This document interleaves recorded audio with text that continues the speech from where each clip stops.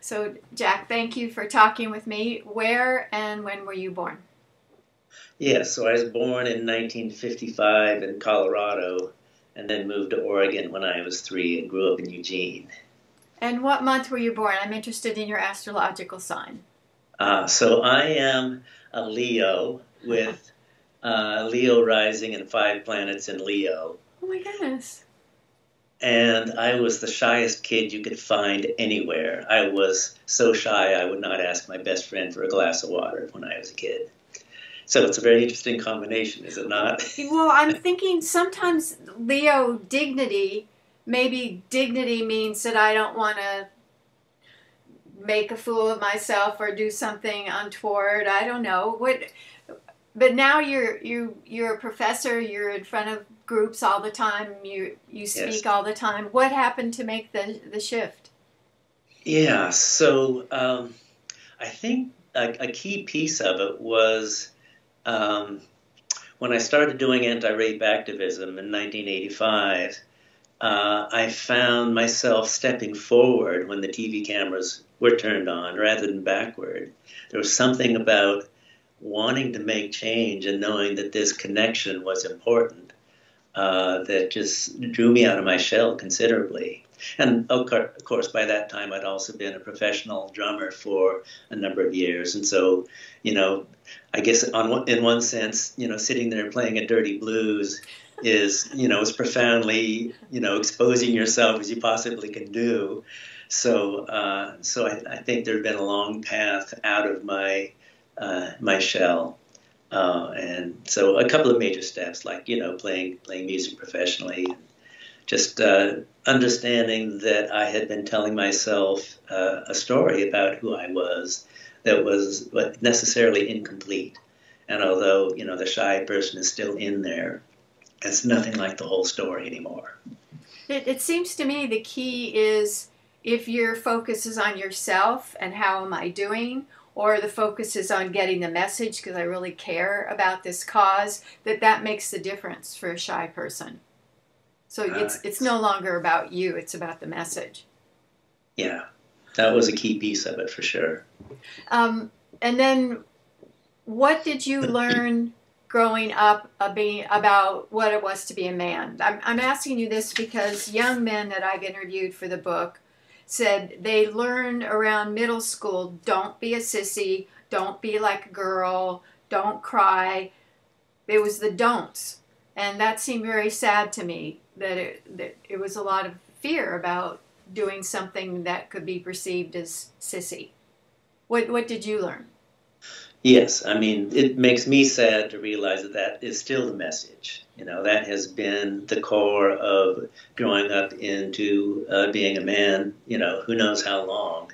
And it's one of the things I understood, sort of in the late 80s was that if I was going to be working against sexism, so much of what men's behavior is rooted in all of that bullying we experienced around not being a girl, not being like a girl, that is gay.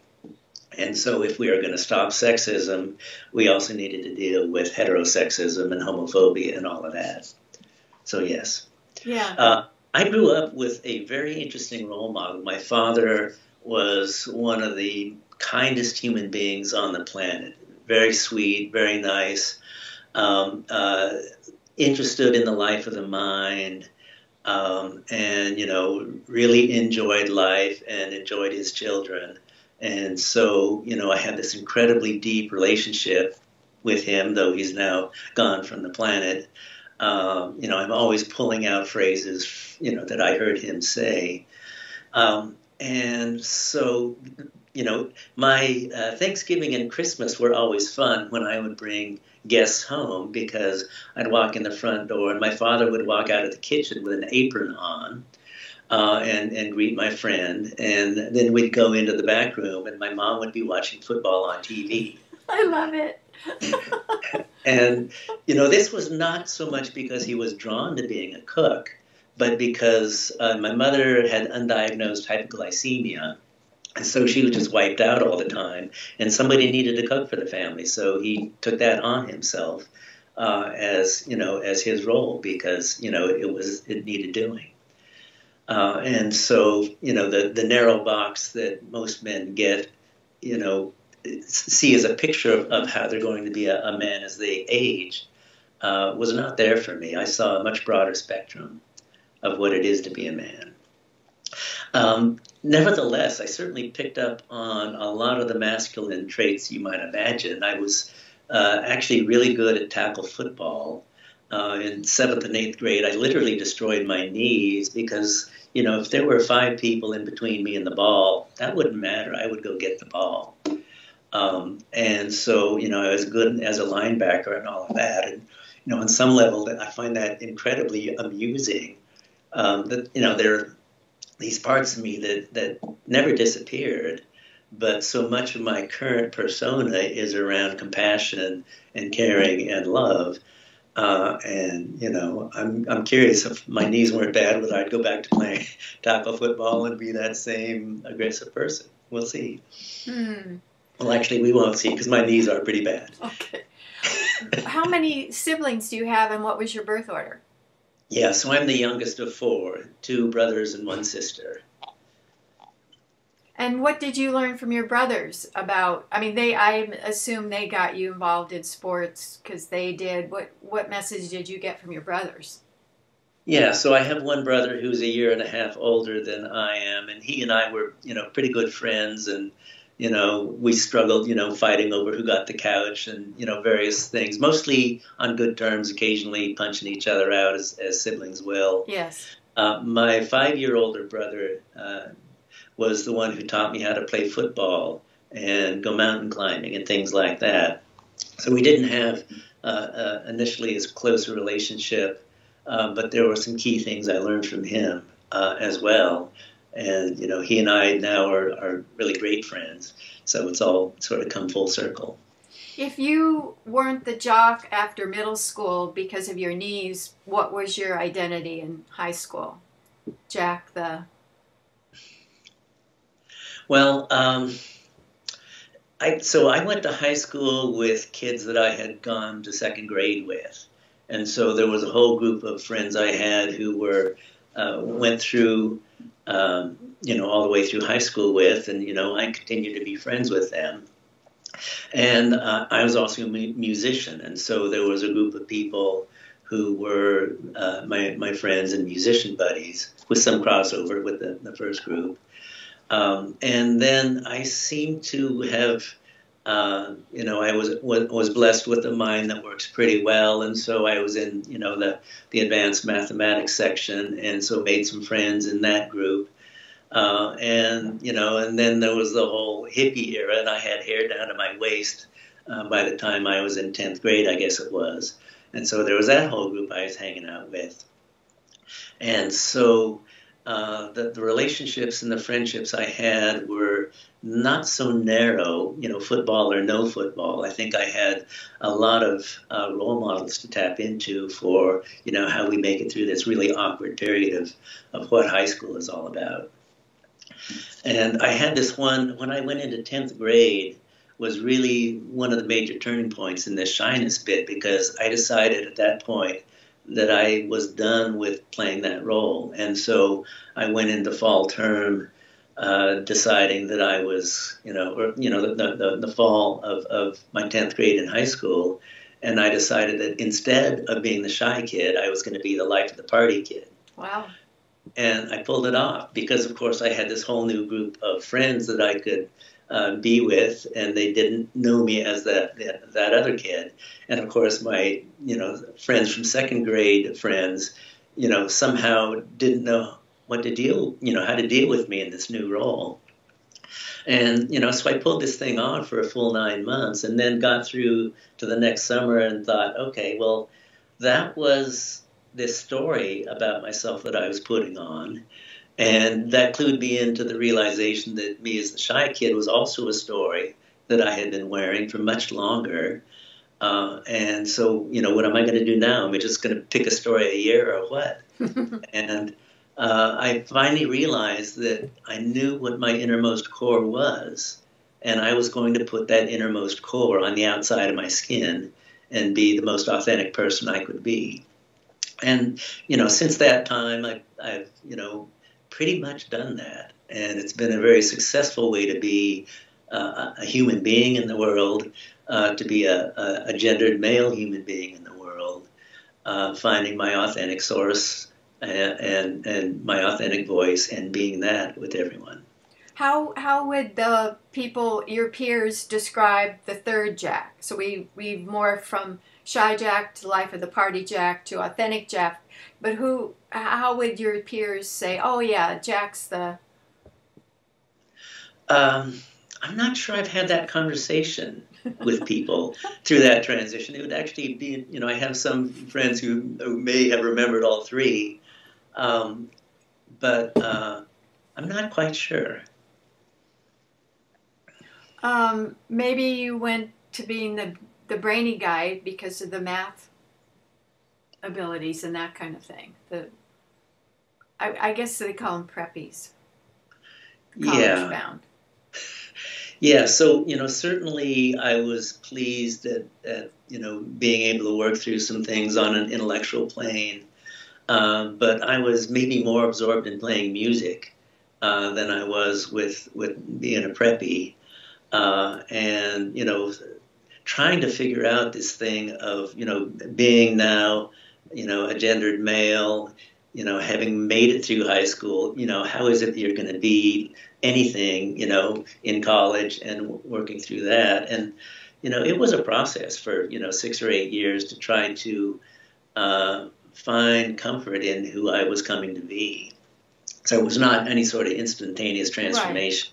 Right. And I was some sort of X. I was, just trying my best. Right. So you were the smart musician with long hair. Hippie. Okay. With long hair, yeah. And I stopped drinking alcohol when I turned 21 because it wasn't fun anymore. Oh, right. No rebellion. And the other thing is I have the same hypoglycemia that my mother did, and so, the alcohol was going to kick in all of those systems, and that wasn't a good thing because, virtually every alcoholic drink is sweetened in some way. So I just threw it all out. And, so at that point, became like my grandfather, a teetotaler who, my grandfather was the first radio evangelist in the nation in 1923, John Roach Straton, out in New York City. He was referred to by H.L. Mencken as the fundamentalist pope. So, then even though I was playing, demon jazz in nightclubs at that point, I was still a teetotaler. And so, I don't know whether he was rolling in his grave or rolling over in his grave or clapping. I'm not quite sure. Or both. So. Did you major in physics as an undergrad? No. So here's the interesting sequence. I got out of high school, went directly to the University of Oregon in the same city I had grown up in. And found that I could only take a photography class if I majored in photography. And so I majored in photography as an undergraduate. And, I took, so my year and a half older brother, Peter, would take various classes. And one of the things that I always did in life was do everything he did. And so he took a physics class, so I took a physics class, and he took a computer programming class, so I took a computer programming class. And so it was, I started taking these other sort of physics-based courses through his influence. But meanwhile, since I was taking this physics class, I was thinking, how the hell am I going to survive this thing? Because, it's pretty intense stuff. And so, fall term, I signed up for karate thinking, oh, that'd be something really different to do right after my general physics class. And that was fine until we got to the part where, you're learning how to punch your fist through somebody's chest and rip their heart out through their cage. And I thought, maybe this is not exactly my cup of tea. So next term I took Kundalini Yoga, and I walked in there, and the first day he had us lifting our legs up and down for 20 minutes. And after that, I was more stoned than I had ever been in my life. And I thought, this is really great. I mean, I could go talk to a cop right now. And, and so I started doing Kundalini Yoga. And so, that was a key piece that comes into this story, which is, the next step is I got my degree in photography and did not want to be a wedding photographer. I thought that would kill my joy in the photography. And so, the question is, what do I do now? Well, I'd been playing music all through that era. And so I ended up playing music professionally for about 3 years in a jazz band. Bill Sable was the piano player and Steve Mosier on bass. We would be out on the road, and Bill was someone who did Zen meditation, and here I was doing my Kundalini yoga, as I call it. He looked at me, and I seemed to be having a good time, and I looked at him, and he seemed to be having a good time, and so we ended up teaching each other, and so we would prepare for music in the following way. We would do get up in the morning, do an hour, half-hour yoga of yoga, and then go out and find breakfast afternoon, which is always a struggle, and then go, walk through the sunshine for a while, and go back to the motel and take a nap, and get up at 4:30 and do a half-hour yoga, half-hour meditation, half-hour yoga, half-hour meditation, and a half-hour yoga. And believe me, any acid trip you would imagine pales in comparison with that sort of build up from doing that day after day after day. And we go down to the club and play music for 4 hours, which was another form of meditation. And then we go sit on top of the roof of the motel and talk about the nature of reality till 4 in the morning, and go to bed and get up the next day and do it again. And so this was a fabulous life. I mean, I tell you, you can't imagine having a life that was more blessed than that. Well, I was bringing in $600 a month to live on, but my, rent was $185, so I could do it. And so that went on for 3 years, and then Bill had the temerity to decide to move across the country with his wife rather than staying and playing music with me. And I was heartbroken. This was, it was just incredible that all of this energy that I'd put into this creative enterprise was out the window. And so, what do? Well, I kicked around for a few years and did some landscape maintenance, for a year with the bass player Steve, who was very kindly included me on his crew. And then eventually I decided I wanted to go back to school. And since Bill and I had talked about cosmology on the hotel rooftop, I thought, well, hell, I'll just go learn the language of cosmology. So I'll go back and get a Ph.D. in physics. And so I went back to the U of O again, got a master's and then a Ph.D. and ended up not doing research in cosmology, but in quantum theory. And so my life of the mind now is doing quantum scattering theory. And, it's as joyful an enterprise as anything, I've ever done. The photography that I continue to do and the music I continue to do and the creativity that is in mathematics, it's all one thing. It's not like I can say, my creativity is over there. It sort of percolates through all that I do on a professional level and, on a heartfelt level. In your physics classes, is it still true that the majority are male? What do you find in terms of your students? Yes, so I teach mostly astronomy as my physics course. I also teach a freshman inquiry course, which is in a whole other department at the university. So the astronomy course tends to be pretty close to, I would say maybe 60% women, 40% men. But in the physics field, those who are physics majors, it's pretty close to 50-50 now. That's a big change. That's a big change. Yes, but at the master's and PhD level, the numbers go down, and so we're, now I think, and in terms of faculty and whatnot, it's actually pretty poor. It's like 20% women and 80% men. So physics has a long way to go in, fixing, I guess, the climate. There's something about the way that we are being with each other and with the women and women colleagues and with our students that's not working for keeping women in the pipeline.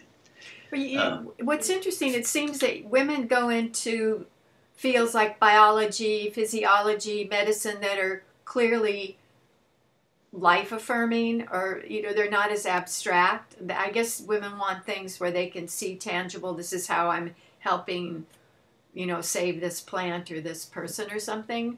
Do you think there's any truth to that? I think there may be, the story that we tell about what physics is about, may be part of the issue. Because indeed, a person with a scientific mind, goes into biology or physics, and you look at biology, and half of every level are women. Although of course, women faculty struggle in biology as well as physics, but the numbers are way up. Whereas in physics it's much lower. And so, there's a lot that we need to sort through, and the whole, national organizations are focused on, we really need to work on this. And we've been saying all of this for 20 years now, and we still need to work on it because it's, making some progress, but it's not good enough. How did you get interested in diversity issues, gender issues, violence prevention?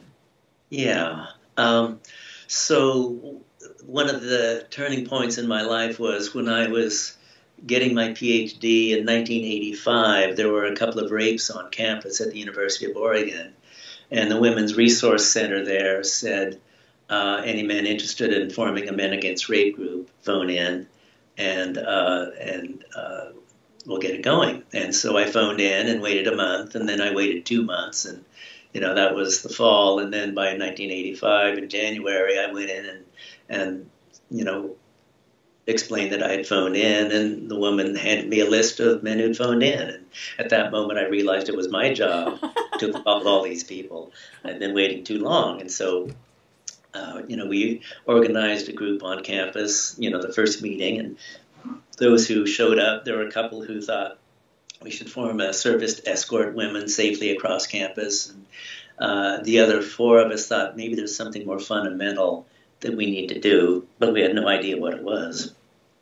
So I went over and talked to the Rape Crisis Network in town, the activist feminist women who were working on ending sexual assault and domestic violence, and they were very skeptical of yet another group of men wanting to do something because they had experience of men who wanted a great deal of praise for very little work. But they were willing to give us a chance, and ultimately, under their tutelage, we learned how to do presentations in classrooms. And what we learned, early on is that, we think about the rapist as some stranger in the bush, but indeed, the vast majority of rapes are committed by men known to the women. That is, normal men, because women weren't normal men. And so if normal men are raping women, then normal men can talk to normal men about it and try to make sure that that behavior stops. And so that became, very clear that there was a great deal that men of good heart can do in trying to stop this literal war against women. And so, the group in Eugene grew from 4 to 21, down to 12, up to 18, and down to 1.5 when I left. And so I moved to Washington, D.C., and started Men Against Rape there. And this group, interestingly, actually has survived to the present day under a couple of name changes. Originally it was DC Men Against Rape. And then I was there for 2 years. I was on postdoctoral fellowships that lasted about 2 years, here in Eugene for about 10 years. And so after I left, the group decided that they didn't want to be against something. They wanted to be, more positive than that. So they changed the name to the Men's Rape Prevention Project, which, of course, was very positive, but had the unfortunate acronym of Mr. PP, which they realized was not going to fly for very long. And so currently it's Men Can Stop Rape. And they do magnificent work. And, the fact that they're doing magnificent work, I can't take credit for, because I didn't do all that great work they're doing. But I provided a spark that other men came, and other men came, and other men came in sequence to keep this great work going. So I'm very appreciative that they're still rolling over there. And if being an escort is not the only thing that men can do, it sounds like educating other men is the key. Is that what you found is the focus should be? Yes, and so we need, to go back to our, 5-year-old, 7-year-old kids and, on up and talk to them about, the fact that they can't be this, they can't be that, they can't be the other. Certainly there's a piece of that needs reform. And also respect, respecting girls, respecting women, finding common cause, finding identity. James Baldwin said you cannot oppress someone. In order to oppress someone, you have to disidentify with that person. And so, learning how to identify with women is a key piece. And then, the respect needs to carry over into acknowledging boundaries and, and then not brutalizing women. I mean, it's like that last step seems like something that is, a no-brainer, but apparently there's plenty of men who feel like they're entitled to it. And they're also educated into who are the appropriate targets for whatever's bubbling up in them at the moment. So yes, education and education and education may well do the trick, but it's a long-term prospect. There's some kind of urban myth, I guess you call it, that a ladylike good woman doesn't say yes, even if she means yes. So if she doesn't give a absolutely not, then it's the man's job to get past that polite no, which she really doesn't mean. Yes, and so the instruction to boys and men is push and push and push and push. And if you have some integrity, at some point you actually hear some sort of no, then you stop. But would it not be better to explore the joys of the human body, in concert with your partner, and find what is enjoyable and fun, and work towards consent, work towards a situation in which you're not hearing no or resistance, but someone is inviting you to a beautiful experience. Would that not be a better way to go in life? I certainly think so. But people always say that rape isn't about sex, it's about power and control. Yes. It's complicated because that's what the power and control is what men are taught that sex is, tied up with. And it's, it needn't be that way. And so, if you look, there's a societal basis for all of this. There was this interesting study done in 1977, I think it was, by Peggy Reeves Sanday, and her thought was, okay, so if there's something natural about the way men are in society, maybe we want to go to the most naturalistic settings possible to see what the root of human behavior ought to be for male sexuality and male behavior.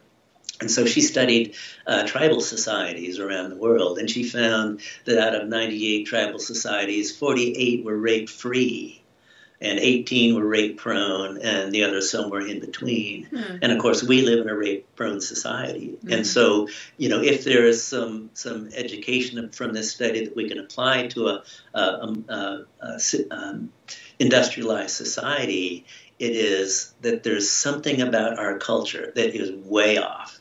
And so even though we are going to work on, individual men educating individual boys, we have to rethink the culture itself, which is, this huge force behind the education of individuals. So, as with racism, we understand that sexism is an ism, the way communism and socialism and capitalism are systems, they're world's view. They are, methods to reinforce power. And, we are living in a sexism in which power is the fundamental thing. And so that should come out as expressed in sexuality should not be a surprise to anyone. We are living in a worldview in which power is the key. In advice book to women about how to attract a man, a theme that I've seen a lot is men need a conquest. So don't be too easy. That you have to make him really feel like he's conquering to get your attention or affection or whatever it is that they want a conquest. So I've seen that widely. So that does set up that kind of, well, women don't really mean it when they say no attitude. Yeah. There's this very interesting film called Amandla, A Revolution in Four-Part Harmony, about the revolution in South Africa and the role music played in it. But there's this one quote from Ibrahim Abdullah talking about, you see this woman standing on the corner, a black woman with a black child, and this bus comes along and it says whites only. And so she does not get on the bus. And her child looks up at her and says, "Why, Mama?" And so he says, the whites made the laws, but the blacks had to enforce the laws. And I think that very much the same happens in our society around gender. The male culture has crafted this civilization we work within, but it's often the women who have to enforce the rules of it. And so the stories that you hear from, advice columnists, around what women are supposed to do in order to attract a man, all of that is folded up into this culture. And my advice to young women is be authentic, be yourself, and someone is going to be drawn to you. And you may be drawn to that other someone, and look for people who are authentic in their lives. And what you'll find is that, a deep connection is where all of this should start. It should start with friendship. Sexual attraction is fabulous. It's wonderful.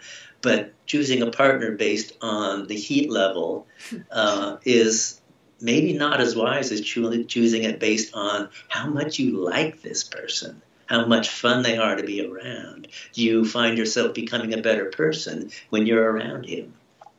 An example of that, women enforcing the patriarchal rules, is female genital mutilation. It's not men who are cutting off girls' clitorises. It's their mothers and grandmothers and aunties that do it.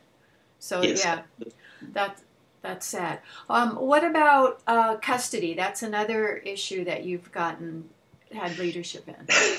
Yes. So I guess while I was living in D.C., I got wind of this organization, a national organization, now called the National Organization for Men Against Sexism. NOMAS.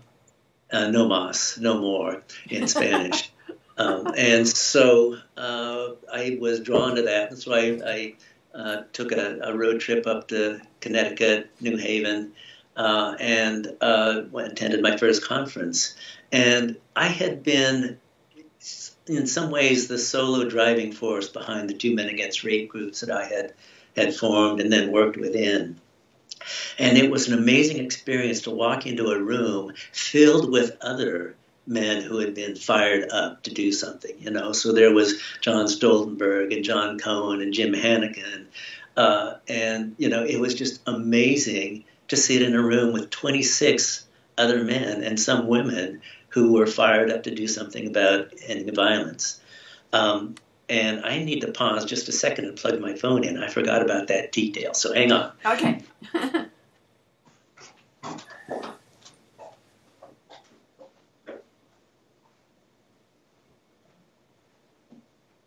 I'll read you Jack's bio. Assistant professor at Portland State University, founder of Men Against Rape groups in Eugene, Oregon, Washington, D.C., and Manhattan, Kansas. He's published extensively in professional journals from his research in quantum scattering theory, gender equity, and diversity training methods. He served as co-chair of NOMAS and as co-chair of the NOMAS Task Group on child custody issues. It's recognized as one of the leading writers and speakers in the country with expertise on ethical public policy issues related to the overlap between child custody, child abuse, and women abuse. And he's published in atomic theory, computational physics, nanometrology, quartic diode electron mirror design, anti-bias and diversity training, warming the campus climate for marginalized students. Whoa, what diverse interests. Great.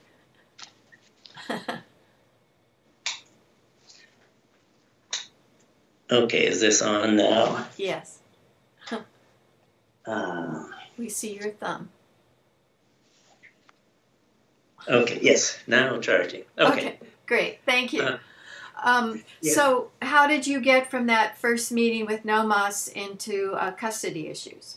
Yes, so about 2 years after that, we all were given, all the ending men's violence part of NOMAS were sent this message from John Stoltenberg saying, I have an inch-high stack of articles on child custody. This is a huge part of the backlash against the women's movement. We need to get on this. Is anybody willing to, take up, this burden? And I thought, God, no, I got too much going on in my life. Yeah.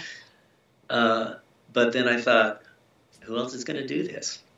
So I said, yes, please mail me the packet. And so I read through this thing and started taking notes and got a fabulous education on the ways in which men who abuse women will use the court systems to continue that abuse, to continue to get access to their wives. And of course, some of the men will also abuse their children, and so they can use the courts to continue to get access to the children. And so, I wrote up this summary of what I had discerned from this 1-inch high stack of legal briefs and academic papers, and sent it off to the Ending Men's Violence group. And ultimately, NOMAS decided to form a new child custody task group, which I chaired at the time. And so I spent a number of years writing on behalf of women who were facing, overwhelming odds against their retaining custody of their children because their abusive husband was a lawyer who could do all sorts of stuff and they couldn't. Or the ways in which courts have been biased against women. Protective mothers of children, get labeled as unfriendly parents because they don't want the abuser to have access to their children, and so they get their custody taken away from them, and the abuser gets the children. Wow. And so the court systems have been set up to privilege manipulative, verbally and physically abusive men to either get custody or pressure their former wives and partners into lower child support payments in order to avoid having, joint custody and things like that. So over the years, this has been a long struggle, and I was, somewhat effective at creating ideas, but not very effective at actually helping women. More recently, Barry Goldstein came onto the team, and he's a magnificent worker in this area. And the work that he's done has far outstripped anything that I started to do. And so, my hat is off to Barry, and he's really taken up most of the work on this issue now for our organization. And, he's written a number of books on the subject. Barry Goldstein, look him up. It's fabulous ways of thinking through it and reformulating the ideas in a way that actually makes some sense. And legislatures are starting to think about maybe reforming the ways in which the courts are set up. As I understand it, it's just, Kansas and Missouri that have joint custody, legal and physical, as a preferred mode. It's very unusual to have it as the preferred mode. I thought it was in California, but someone told me it's not. There's various layers of joint custody in the various states, and I have not been keeping up on all of this really now for about 2 decades. Most of my activist attention has switched to looking at racism and figuring out how to make, you know, try to move us forward on the idea that we don't need to still be in the 20th century and all of that stuff. So I have not been keeping up with the child custody arena and which states are doing what.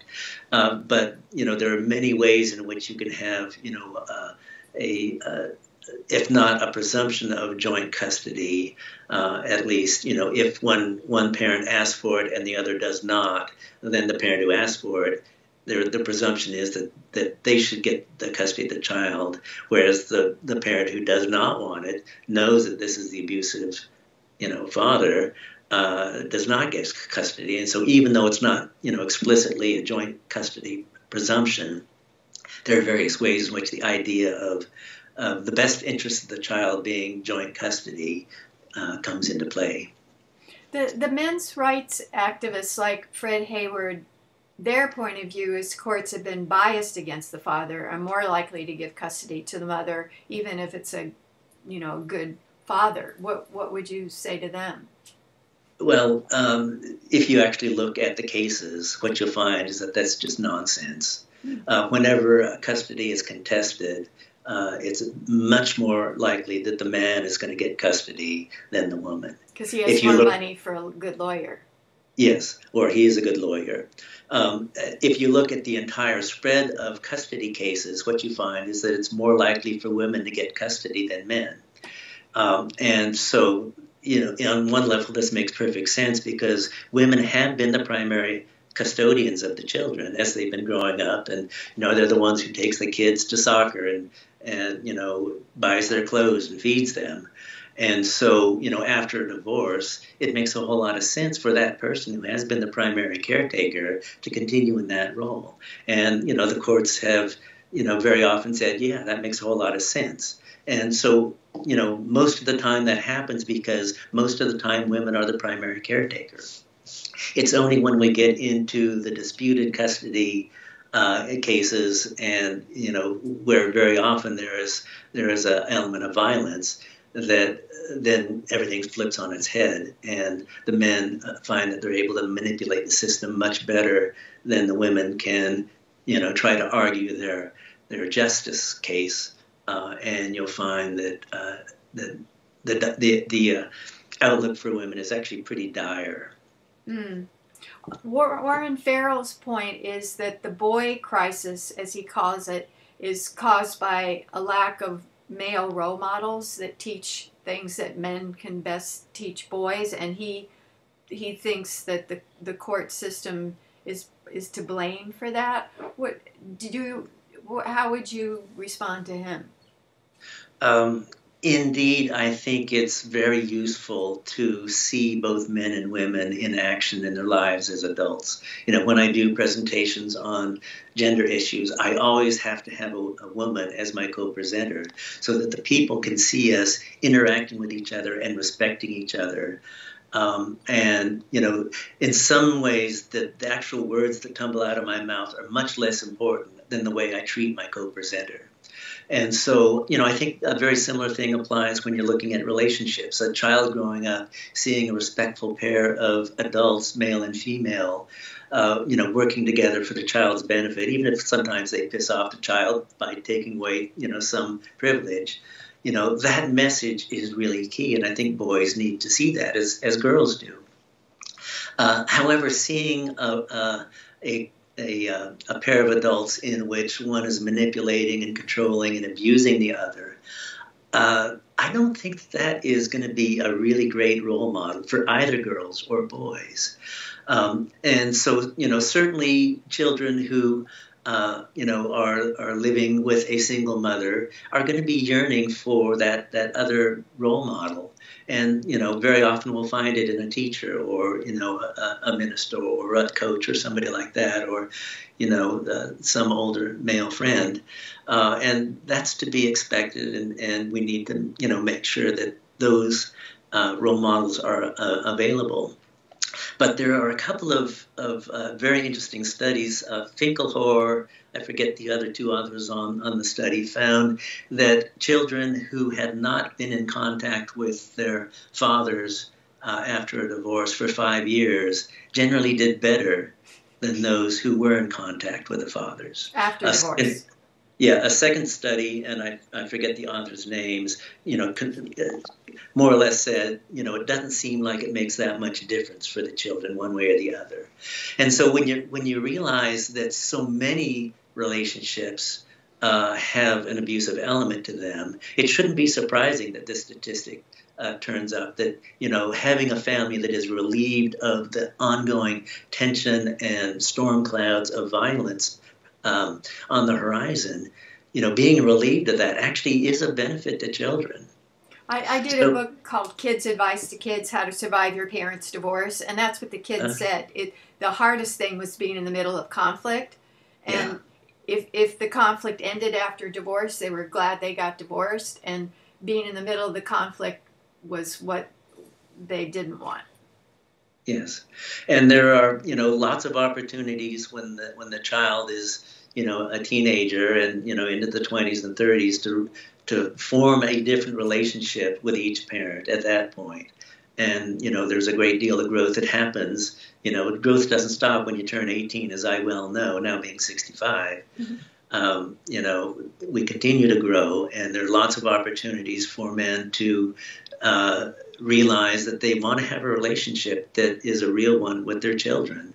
And, if the children are interested, they can actually make a go of trying again at a little bit later point in life when, he has decided that the controlling behavior is not working for him either. There's this lovely phrase Booker T. Washington came up with in the 1920s, and he said it in the context of race, and he said that in order to hold a man in a ditch, you have to stay in the ditch with him. And we can translate that into the gender context. In order to hold a woman in a ditch, you have to stay in the ditch with her. And, so my advice to men is, why are you in the damn ditch? Get out of the ditch. Go out and play on the meadows and have a much fuller life. You don't need to be in the ditch holding women in that ditch. And, if men would take Booker T. Washington's advice in this matter, I think that there would be a great deal of positive transformation in our society. Do you have children, may I ask? I do not. Let's talk about being co-chair of NOMAS. What was your goal when you were co-chair? What were your priorities? Yes, so this was 1990, and John Cohen and I decided that we wanted to try our hand at running this organization. And the organization is an interesting one because it was made up of 4 distinct groups. We had the Ending Men's Violence activists, we had gay rights activists, we had men's studies scholars, and we had men who were interested in enhancing their lives. And so when you would get around a council table with these 4 really different groups of people and try to work out common cause, it was a great education in communication and facilitation, which I have used for the rest of my life. But what we found was there really are ways to find a commonality across some pretty divergent points of view and, move forward together. You don't have to have everybody agreeing with you on absolutely every point to have an organization that works.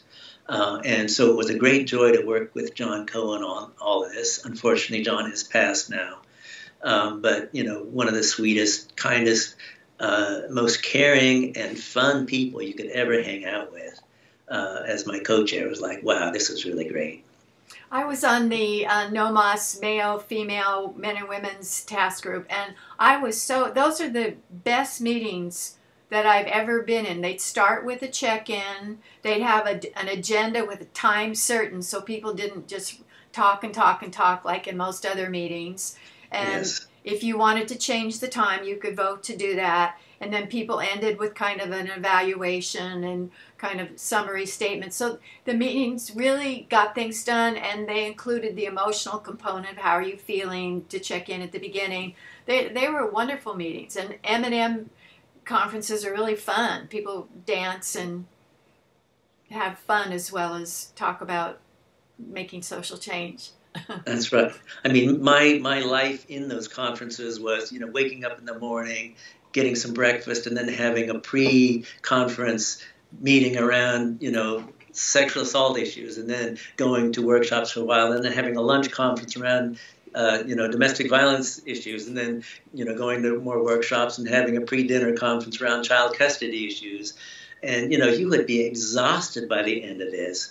And so being able to go and dance with other men, with the women who were there, and just shake it all loose was fabulous. And so, it was a really different sort of conference than the tie-wearing conferences you might have seen. Yes. When my son was young, I took him to the M&M in Seattle.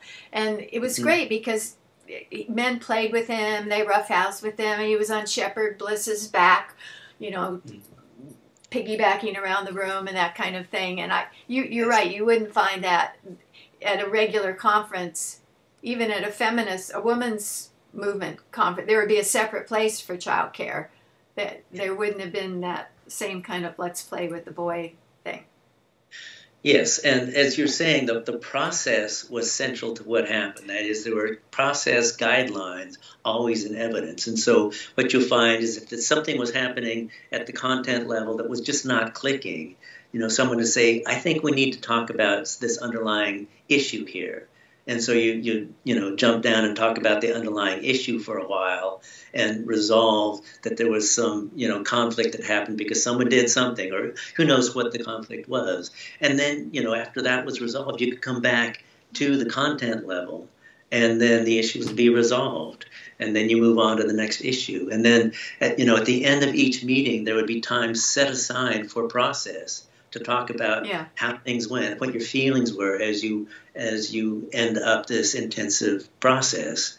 And it made the meetings actually something you would want to go to rather than something you would dread. Yes, that's I felt that exactly.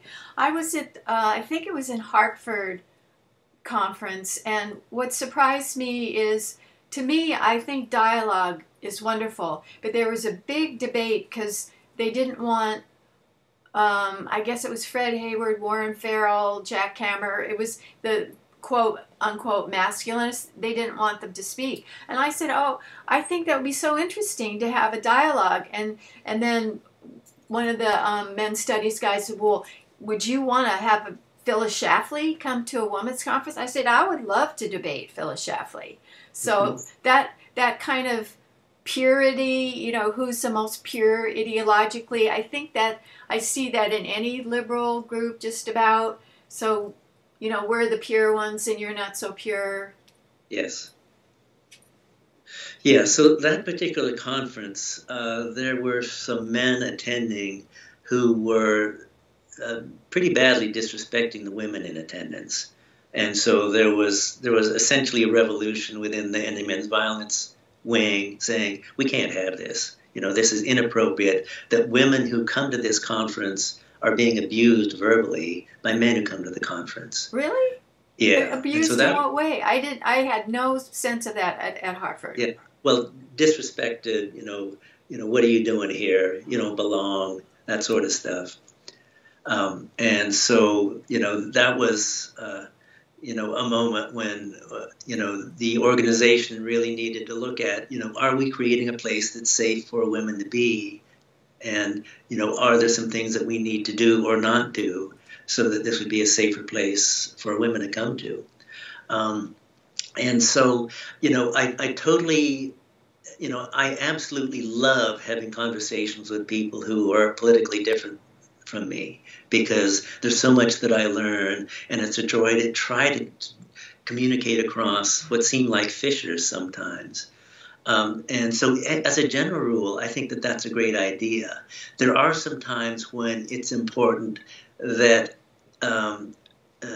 provocateurs and, just rude people not be invited to a conference that is supposed to be building and nurturing and joining together. So, I can understand, your desire to want to have these conversations, and I think they're absolutely key for us to have. In the present political climate, I think that we all need to have more conversations that are the difficult ones. And yet, if I'm putting together a workshop, around, bringing black and white people together, Chicanos together, Native Americans, and so on, I'm not going to invite the Proud Boys in. It's just not, it's not sensible to do that. Right. But I would love to sit down and have a conversation with the Proud Boys on a park bench somewhere, one of them, and, just see if we can come to some sort of meeting of minds. So you do diversity training. What is that? What do you do? Yes, so I came into Portland State in 1994, and they had this new program called Freshman Inquiry, which is a year-long interdisciplinary course to take the place of what I got in college, which was, one science, one social science, and one literature course. And so our job was to teach really 4 goals: communication skills, critical thinking skills, diversity skills, and ethics and social responsibility. And so, really a fourth of what I was supposed to be doing in that class was, teaching about diversity.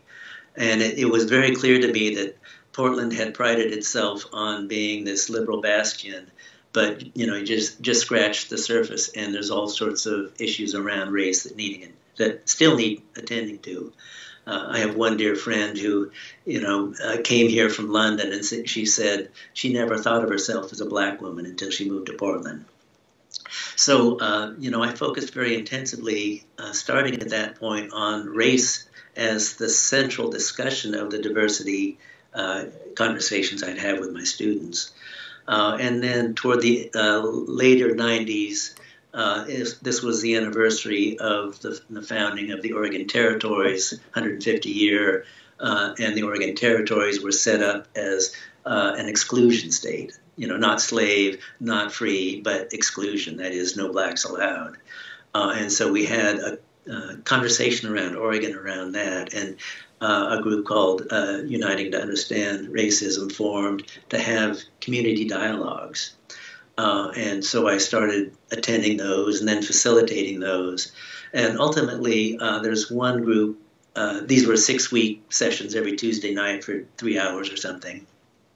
One group did not want to stop meeting after our 6 weeks. And so that group has continued now for 20 years. Whoa. And we continue to have these incredible conversations centered on race, but because we know each other so well, we can bring in gender and talk about that. And it's not a way to flee the conversation, it's a way to deepen it. We can talk about sexual orientation, we can talk about class. And I can't imagine going through life not having a group I can talk to on such a deep level. And so it's been a real joy for me. And, I teach these classes, and, occasionally I'll mention that I'm in this long-term interracial dialogue group, and sometimes the students look at me as if, are you nuts? You voluntarily go to something like that? But it just fills me up with, incredible friendships and deep learning about myself as well as learning about other people that you just don't get in any other medium other than through conversation. Do you pick a topic like, we're going to discuss the impact of Trump's attitudes towards rapist macho guys from Mexico, or is it just free-flowing, or how is it structured, the group? In part, so we just have a check-in, and people talk about what their life is like the last month or so. And very often out of that, a topic will emerge. Someone was harassed on the train, and so they just want to be able to have their reality validated. And so, everyone's sitting around and listening. And there's not that many venues when, a Chicano can talk about being profiled on the train and have a bunch of Anglos sit around and say, God, that was really shitty. I'm really sorry that happened to you. Most often there's denial and minimization and, false universalization and various other schemes that we do to try to get away from these sorts of topics. But having a deep conversation and actually being heard is really good for the person who's dealing with this stuff, and for the rest of us to help ourselves understand, our role in this society, and how, we are not the good ones sitting around talking about the bad ones, but we're all taught to do the same dance. As Phyllis Frank says, the choreography, we're all taught the same choreography, and the fact that we're noticing that we're dancing it at times is eye-opening and really liberating, to actually take a look at what the dance steps are and understand that, it's not so much an individual thing that we need therapy for. We need to be working on the systems and understand how the systems are behind a lot of what's making people of color's lives miserable and women's lives miserable, and so on. Like the education system, where poor neighborhoods have poor schools and you don't go to college because you didn't get the background training. Yes. And, so the People's Institute for Survival and Beyond does this magnificent training on institutional racism. And, they first clued me into the fact that virtually every institution in this country that was not formed under the period of slavery was formed under the era of Jim Crow. And so when we're sitting here in 2021 and we know that the institutions are not reforming to a better form easily, that really shouldn't come as a surprise when we realize that they're built on this incredible substructure of oppression that's been going on for 400 years. Institutional molasses, from all of these years of doing it the way that, it has been done.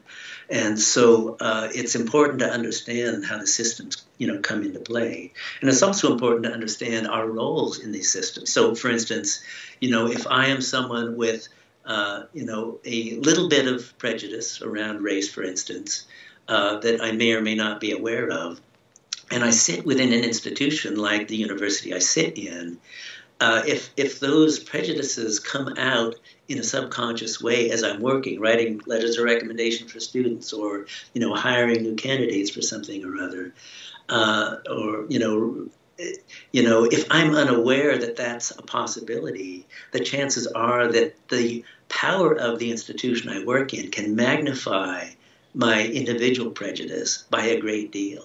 And so, you can, being a mathematician, the equation that pops to mind is that oppression is institutional power times prejudice. So, whatever little bit of prejudice you have gets literally multiplied by the institutional power.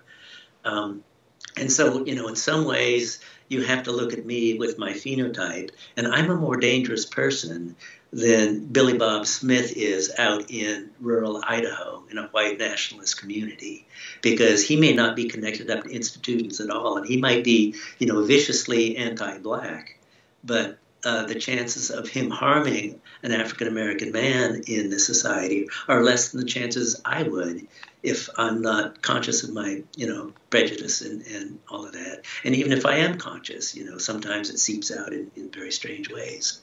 So our roles in the institutions need to be examined carefully, and we all need to work on our unconscious bias in order to free ourselves of some of this stuff so that we're acting in more humane and just manners. Do you think that the impact of Trump was healthy in the long run because he exposed all the racism, classism, sexism, misogyny, or do you think that in the long run it's harmful because he magnified or expanded what was there? He gave people a voice, which they are readily using. And that voice has been pretty vicious. And so, given an alternative universe, I would imagine that there are many paths through to bringing the voices of people who don't feel like they're being heard by, the more liberal end of the political spectrum. There are many universes we could have gone through to maybe deal with that issue that would have been a much more positive universe than the one we happen to find ourselves in. Right. When you look at the men's movement today, it seems to me that the biggest, most popular branch is the small men's groups, like from the Mankind Project or Every Man. that's where most of the energy is. But your perspective may be different. What do you see in terms of men's movement writ large? But yeah, I mean, you can look at the Christian men's movement, and there's the Promise Keepers that was a big, enormous number of men coming together to look at masculinity.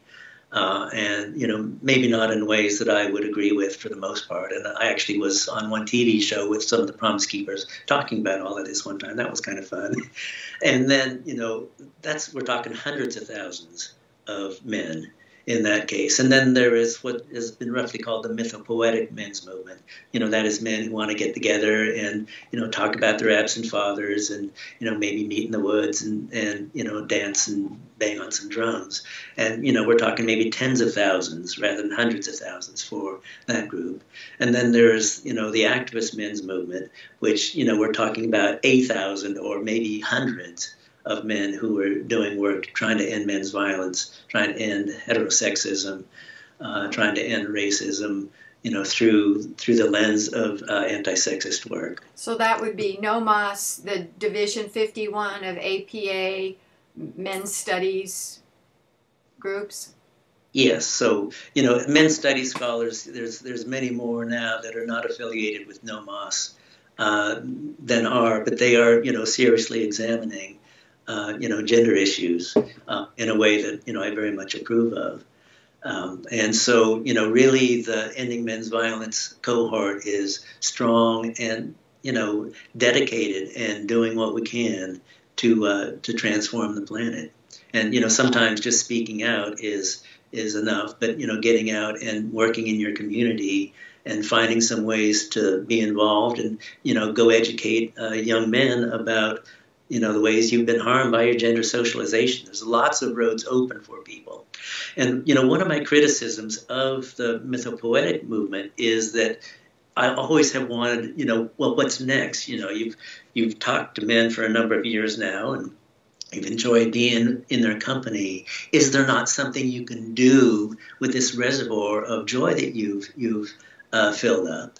And, the parallel criticism of the Ending Men's Violence movement has been, a lot of it is, lashing out with no firm center to your being, trying to, go here, there, and yonder without a central focus in your life. And so I think the two movements actually are incredibly complementary and should do more bonding together and try to figure out, yes, how do the most activist men in our world, find a better center, and how to the most interested in centering find more activism in their lives. I think you're right. That's the key. I see the mythopoetic as the father of like the Everyman and Mankind Project with the small groups. Do you agree that that's the same lineage? It's about finding your inner strength, inner warrior, or whatever they call it. Yes, I've been sort of disconnected from that discussion for a number of years, so I'll take your word for it. That sounds plausible to me. Okay.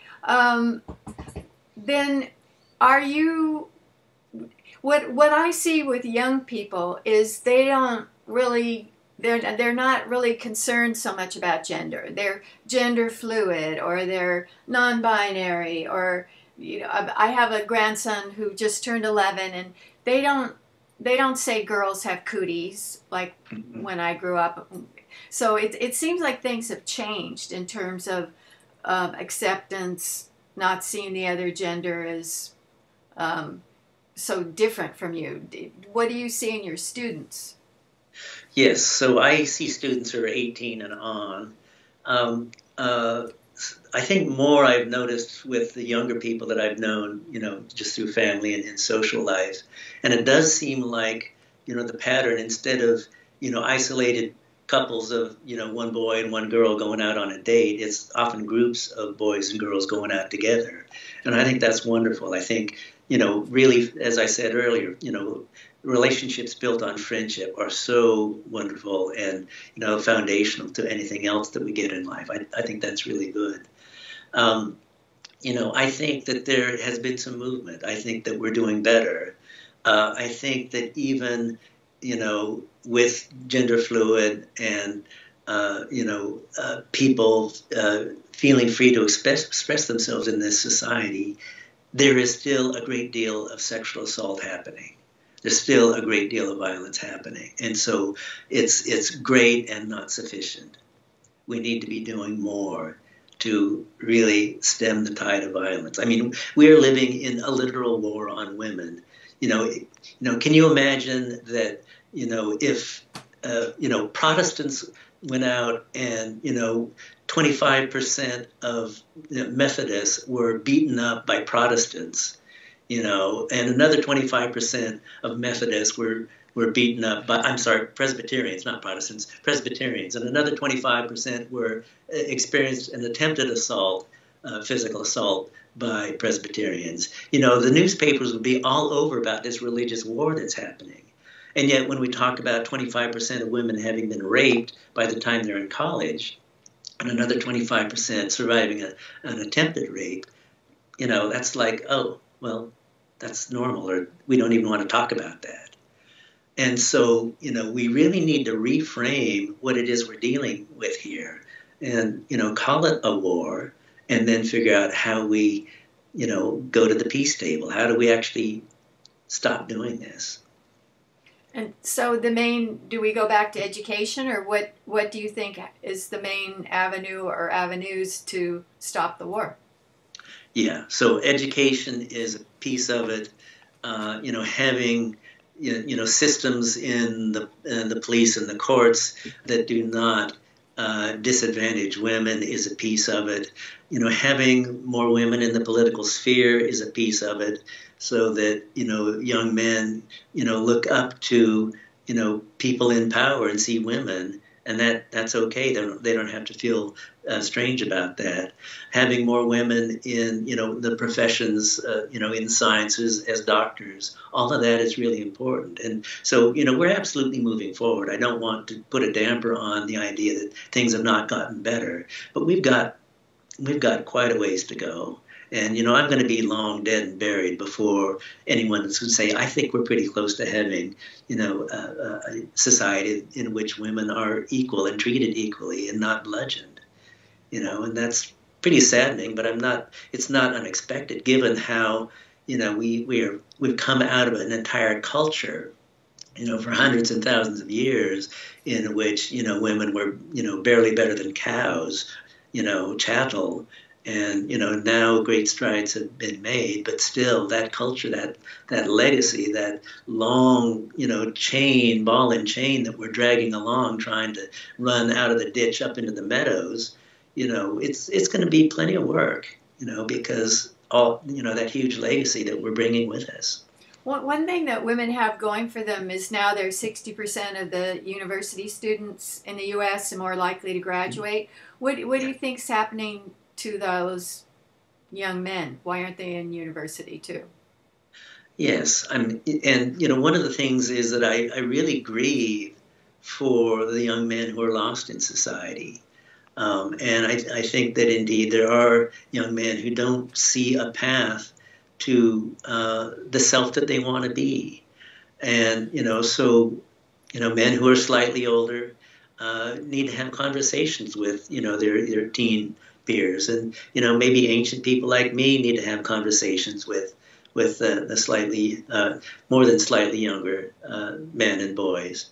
And so, this is something that needs doing, because the lack of a sense of self and self-worth is, I think, tied to some of the acting out that happens. And so we don't need to slap young men down and boys down because they're part of this horrific war against women. We need to build them up and, make them understand that they're incredible, beautiful, creative individuals who have every promise coming forward into life, and they need to find their center and, express it in everything they do and move forward hand in hand with the women and the girls in their lives. I think about, there was this one girl I knew when I was 5 years old, and we did, glitter painting together. and whatnot. And then, as you were saying, in, second, third, fourth grade, all of a sudden the girls were something you had to avoid because, they were just these strange creatures. And then, in seventh grade, you're put face to face with them and you're supposed to kiss one of these things. It was like this, oh my God, can you imagine, what's going through a young man's mind or, a boy's mind and going through a sequence like that? And, I think maybe things have gotten somewhat better on that line, but still that's not so outrageous that you can't imagine it not happening today. Mm-hmm. So, I think understanding that gender is not such a big deal. That we happen to have the particular parts we're given for genitals. We happen to have a particular inclination, attraction to people. We may not actually feel as good with the genitals we're given as maybe the other set. And, all of this is, the fluidity is a good thing. And I think those of us who are, confirmed cisgender folks can also marvel at how beautiful it is that we feel good in our gender roles. And, I think, understanding how our beingness is separate from the gender, that we, as I've learned from gay and lesbian folks in how to be, have friendships across gender lines and how to be free of some of the boxes I put in. Also, I'm learning from the transgender folks that I know to understand that who I am and who I am as gendered are not the same thing. And so learning how to be, a beautiful human creature on this planet is central to all we do. I think, here we are living in this land of, people who were much better stewards of it and, maybe more sensitive to those who have variations in the way they are in the world. We need to learn from them as well. And, there's plenty of the original people who are still in our communities that we can learn from. And maybe that's a step I haven't taken, and some others need to learn from the elders in the First Nations, Native American, Indian communities. What are some of the things about gender that you can teach us? Like accepting there's two spirits. So there's some people that are just a third category. That's right. Okay, finishing up. I'm read Medium, which I think is mostly an online newsletter that mostly young people. And what I'm seeing a lot on that is young men saying, all I hear is toxic masculinity. I feel like men are blamed for everything. All I hear is the future is female. I'm made to feel guilty for being male. That's striking to me. Yes. So let me talk to the last point first, which is the guilt bit. And so one of the things that we find is that guilt is not a very useful response for anyone. My friend Tess Weisart spells it out as going under into a lifetime of timidity, guilt, or change the last letter to tyranny for some of the men. And so, one of the things that you'll find is that there are some men who feel so bad about sexism that, we'll pull into our shells. And then you all, the women, can take care of us because we're just feeling so emotionally overwrought here. And, that's not good for the women because they have other things they need to do in their lives and take care of the men. And the men need to just set the guilt aside as useless and get out and do something in the world, make the world a better place. There's no need for us to be bemoaning anything about the world in front of us. We just have to work. And, with that, we can transform it into the world that we want. Or we can sit around and bemoan the world that we have and, feel guilty or put upon.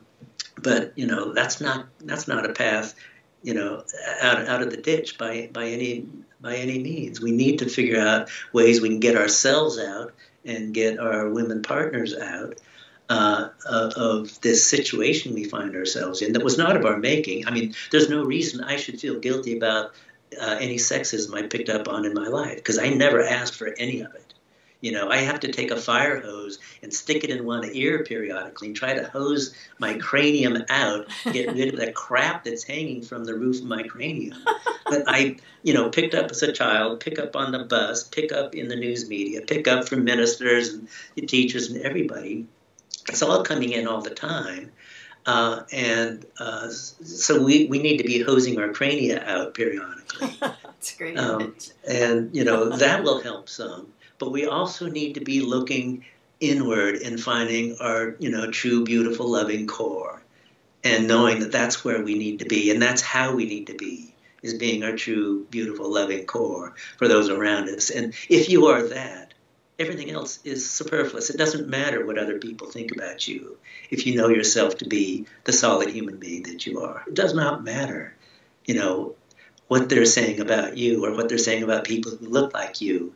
Look like you has new meaning. You are the precious individual self you're meant to be.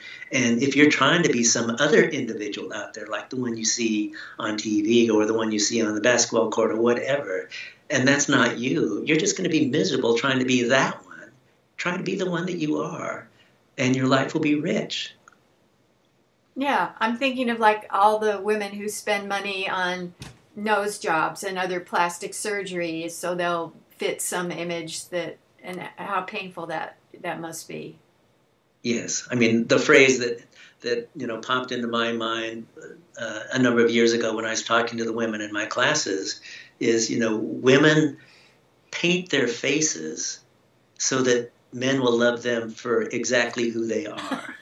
I mean, is that not only bizarre, but saddening? Yeah. There are movies where the woman, it was like Dustin Hoffman played in Tootsie, where he didn't want to go to sleep because the makeup when he was being a woman would come off. I think there's some women like that, Yeah. Okay. Great. Okay. I have a physics question. Can I ask you that? And then we'll Sure. Okay. So I have, this seems so important to me, but I have a total non-background. So let me see if this is accurate. Quantum entanglement says if we have two electrons and they're paired around the nucleus, they become entangled. If we take this electron and we send it to another solar system and change the spin, this one instantaneously changes in response. So that means there's no wave function, and it means there's a field of information that connects everything. Okay, is that true or not true, what I just said? That's an excellent description of this whole strange business. So yes, what we find is that there, you can take two particles that are entangled far enough away that there's no way for a beam of light to give information from one to the other about which state of polarization they're measuring, or whether to spin up or spin down. And so this is what Einstein called the spooky action at a distance. He's the one who came up with the thought experiment, essentially posing this as the thing. And he said, of course, this could never happen.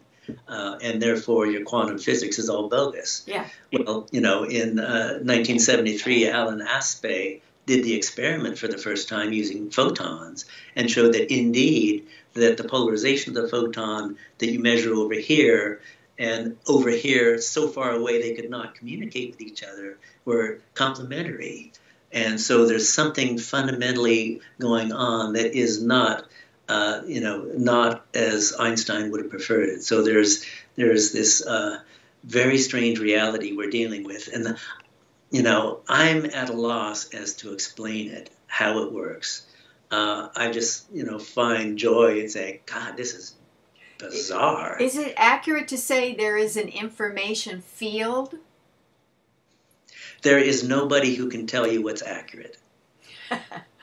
We can say what we observe, which is that the two polarizations appear to be entangled even at large distances, and the two spins of electrons are entangled even at large distances. How that is happening, no one really knows yet. So there's plenty for physicists to do. So those of you who are watching this video or reading in the book, you have plenty of work ahead of you. Please do this work, because before I'm 97, I would like to know a decent explanation for this, and I haven't read one. Maybe there is one out there, and I'm just oblivious to it. But I think it's one of the beautiful mysteries of the universe that Einstein was right and wrong simultaneously. It is spooky, but it's spooky, but it's real. Yeah, spooky action in the distance was his phrase. It really happens. If the goddess came down and said, Jack, you have to come up with a theory as to what this connection is between these entangled particles, what allows this, and she said, you've got to do it or I'll kill all the cats in the world or something, what would you come up with? Well, I've actually had the thought that, there are a number of friends I have who go to channelers of, higher power channelers and whatnot. And I really wanted to go, hang out with one of those people and say, okay, so just, channel the equations for me, please. But somehow I've never gotten around to doing that. It would be really nice to have those in hand. Edgar Mitchell channeled formulas from the spaceship down here. To the Institute of Noetic Sciences. So they've done it, but not just our question. Yeah. So given a great challenge, if I could see a path to it, I would do everything I could to solve that. I'm not feeling that I have in my basket of tools what's needful at this point. We have to talk to a channeler. What is quantum scattering that you do? Oh, yes. So I've been working on a project in support of the CERN collider folks. They have a lot of anti-protons that they've been producing in the collider. And so, of course, naturally the thing is to mix those with anti-electrons, also called positrons, and form anti-hydrogen. And so their idea is we need to measure anti-hydrogen to see if it gives off the same spectrum as matter hydrogen does. And we need to measure the gravitational fall of anti-hydrogen in the gravitational field and see if it's the same as the fall of hydrogen. And so the folks working on that second problem said, but it's hard to cool the anti-hydrogen down to a low enough temperature that you don't have all this vibration. And we can't cool a neutral particle very easily. Using electrical and magnetic fields is just really hard because there's no handle. There's no electrical handle to pull on. It's a plus and a minus, giving you essentially a zero. And so they asked me to calculate what would be the probability of adding a second positron to that, so it would then have a net positive charge on it. And then they could cool it using conventional positively charged matter and then strip off the final positive charge and do the gravity measurement. So that's been the center of what I'm doing. So the scattering is, bringing in a second particle and having it interact with an atom, and that's what we call scattering. And in this case, it's actually bonding to the atom. Would it have any help understanding dark energy or dark matter, what you're doing? So we don't understand what dark matter is at all, except that it doesn't interact with conventional matter in any way except for gravity. So there's actually a couple of beautiful pictures of what dark matter does. There's one called the bullet cluster you can look at, in which you see two galaxies that have collided, and in the center you see this brilliant matter glow of X-rays given off. And then on the left and the right, you see, they've used gravitational lensing to plot out where the matter has to be in order to bend the light in the way that they're seeing. And so you actually see a photograph of essentially a dark matter, and the fact that it went right through the collision region without noticing at all, whereas the matter interacted with the other matter vociferously. So we have a thin window on what dark matter does and doesn't do. Dark energy is even less knowable than that. So, as they say in the lovely book Arcadia, that to be alive at a time when we know absolutely nothing is the most glorious time to be alive. That's so true. 95% of the universe we don't know anything about. That's right. That's a good note to end on. Thank you. I really appreciate the time that you've given me. I learned a lot, and Thank you, thank you, thank you. Thank you. It was really a pleasure to talk with you. Okay. And I wish you well on your project. Thank you.